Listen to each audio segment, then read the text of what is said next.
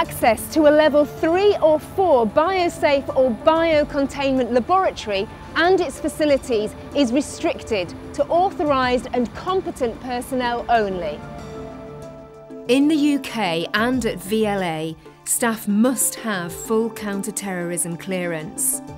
They must have full occupational health clearance to work with flu and skin and respiratory sensitisers.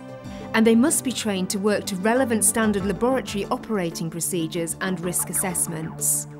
It's the responsibility of those using the laboratories to ensure that they're fit and well and capable of working safely, not just for their own protection, but for that of other users. Before entering the facility, laboratory personnel must have specific training in handling pathogenic and potentially lethal agents and be fully aware of the dangers they pose.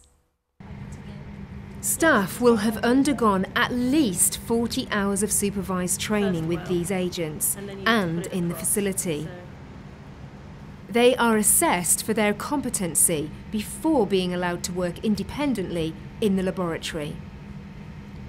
Why is it necessary to have such stringent rules and supervision of staff? We need to ensure that all staff achieve the same level of competence. We have the pre-checks in place. This is to ensure that any PPE they're going to wear fits them personally. We have medical checks to ensure they're medically fit to work with these viruses in case they have to take any post-exposure antiviral treatment and also for their vaccinations. We also need staff to read through all the risk assessments and SOPs so they're familiar with them before they come into this environment. We then have a system in place of supervision for a minimum of 40 hours, and this is deemed necessary as a guideline to ensure that they've fully familiarised themselves with all the procedures, but some staff do require more than 40 hours. How do you manage the process? All staff complete their own checklist with the pre-entry checks that we've already discussed. They then will go in with a supervisor for 40 hours in the building. Once they've completed their 40 hours, they then approach the building officer who will carry out a formal assessment. This is both an assessment on them working, but also an interview basis on how they would deal with a spillage. If they pass this assessment, their own staff pass will then be activated so they can enter the high security unit on their own. How do you train staff in contingency procedures? As part of their supervised working within the building, staff will be trained in particular contingency procedures, but also once a year the buildings are taken down for maintenance work, and during this time we will have a contingency procedures day when all staff must attend. We mock up spillages, alarms going off, and they can just refresh on the training, and it just gives them ongoing competence that can be evidenced. There are stringent rules and procedures for entering the facility that must always be adhered to. Follow me. Entry to the facility is by security key and double entry doors. Either door will only open once the other door has locked.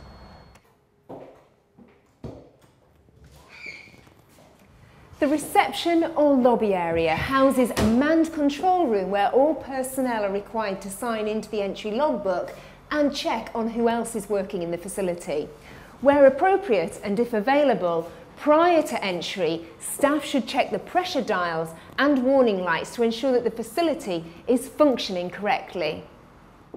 Any consumables, equipment or specimens required are passed through a double-doored pass hatch or fumigation chamber.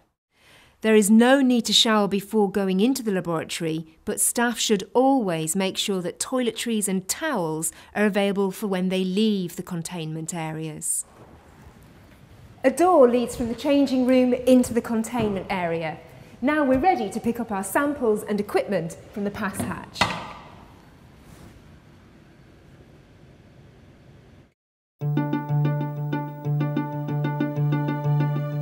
On completing work before leaving the containment facility, a number of procedures need to be completed, and again, strict rules must be observed.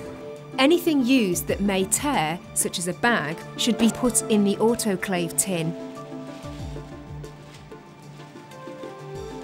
Anything that comes out of the cabinet must be thoroughly surface decontaminated with Virkon or an approved equivalent and left for 10 minutes before removing. All sample containers must be surface decontaminated, clearly labelled in appropriate sealed plasticware suitable for low temperatures, and be stored safely in a freezer. Any equipment or matter left in the cabinet should be fumigated in the cabinet. The biosafety cabinet must be shut down properly after use.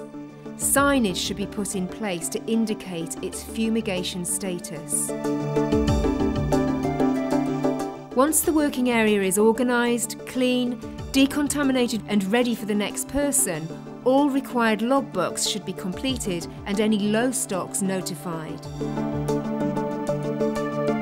Before leaving the lab area, staff should make sure that all the necessary equipment is turned off at the wall. All waste generated during the work should be disposed of in the correct streams. On leaving the actual lab area, staff must wash their hands.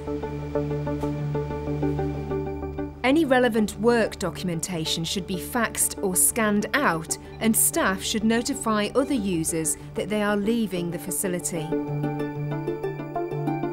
Laboratory and working clothes should be placed in the laundry bin housed in the shower lobby.